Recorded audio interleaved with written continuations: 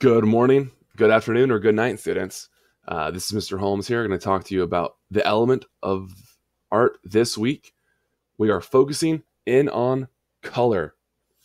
The color wheel is a means of organizing colors of the spectrum. That's right, all the colors, all the time. Here we go. Here is an example of a very basic color wheel. We're going to talk about what these words mean in a second here, like tertiary, secondary, primary. Well, you might know what a primary color is. You probably do. You probably know what a secondary color is too. But we're going to do a deeper dive on the technicalities behind each of these and go into color theory a little bit here for us. Primary colors. Hold on to your hats, everybody. All colors are made from mixing the primary colors together. That's right. Every single one is from these colors: red, blue, and yellow. They're like our keystone colors. They're so important. A secondary color are produced from mixing the primary colors. But you might be like, Mr. Holmes, you just said all colors are made from primary colors. So what makes secondary colors special? Well, they're mixed literally with only the primary colors. So we look at orange, violet, and green. Let's take a step back here. We had red, blue, and yellow, right? You're going to mix red and yellow together.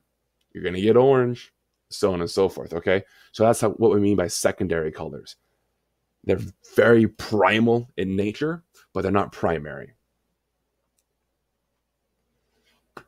Intermediate colors, all right? They're also called tertiary colors. I want to go ahead and kind of use those two words interchangeably here. They're produced by mixing a primary and a secondary color together, okay? So if we look at our beautiful chart here, we see orange. I'm not sure if I can do this without clicking through. Oh, no. Okay. So we see orange on the left side of your screen, and then red's at the top. We mix them together, and you get an orange red. All right. At the very southern point of your screen, you see the letter G for green. To the left of that, you see a Y for yellow. You mix yellow and green together, you get an intermediate color or a tertiary color. Yellow, green, lime green. They're going to have multiple words for these colors here, and so on and so forth. But there are some colors that don't exist on this wheel. How does that happen? Well, they're neutral colors, all right? They're not part of the color wheel. That's going to be your blacks, your gray, your white, and brown. Color temperature. Can color have temperatures? Absolutely they can. Warm colors. What do we think of when we think of warm colors? Red, yellows, oranges. These colors are going to move forward and really stand out in your art piece. They're going to elicit a sense of warmth and belonging and comfort, or intensity. If you do striking reds or slashes of yellow and orange across your piece, it's going to draw out a lot of drama. Whereas cool colors, they move backwards into your piece. They're your blues, your violets, your greens. They're going to fade away into the background. They're going to recede from the viewer's attention. So if you have a lot of contrasting colors, if you have reds against blues, it's going to stand out very strong, and the colors are going to really pop off your art piece, all right? What are some properties of colors? Well, we have the hue. What's the hue? It's the actual color, or another name for the color. So the hue of red is red, right? Intensity.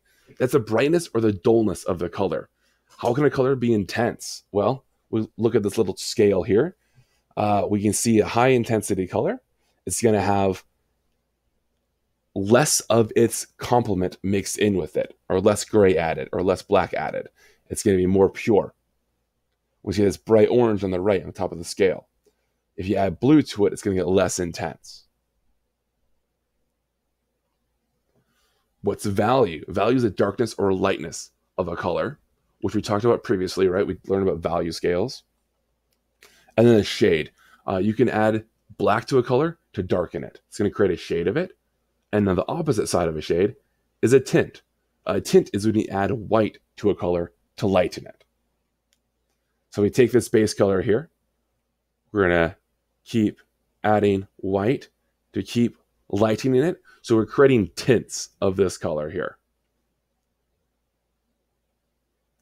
Now here's a different visual graph for y'all to understand hue, intensity, and value a little bit better. On the left of this graph, it's 0% for intensity and value. And on the right, it's at 100%. So the value line says, all right, if it's very dark, it's all on the left here. And if high value, it's pretty white, pretty washed out. Then intensity is the same thing, right? So the more gray or complementary color is added to your hue, the less intense the color is going to be. And the more intense, the brighter the color. And then hue, again, is just a different word for color. Hope you all enjoyed learning about color this week. We will do a deeper dive, or another deep dive, into the second part of color next week. So get excited for that. This color lecture is really going to help you out with the project this week. You're going to use it to create your own digital color wheel, okay? So make sure you have this for reference as you go through and complete your project. And of course, this is the lecture that you will use to complete your notes for the week as well. But you guys are experts at that by now. Thanks for doing a great job, everybody. And I'm going to see you in person next week. So excited, guys and gals. Talk to you real soon.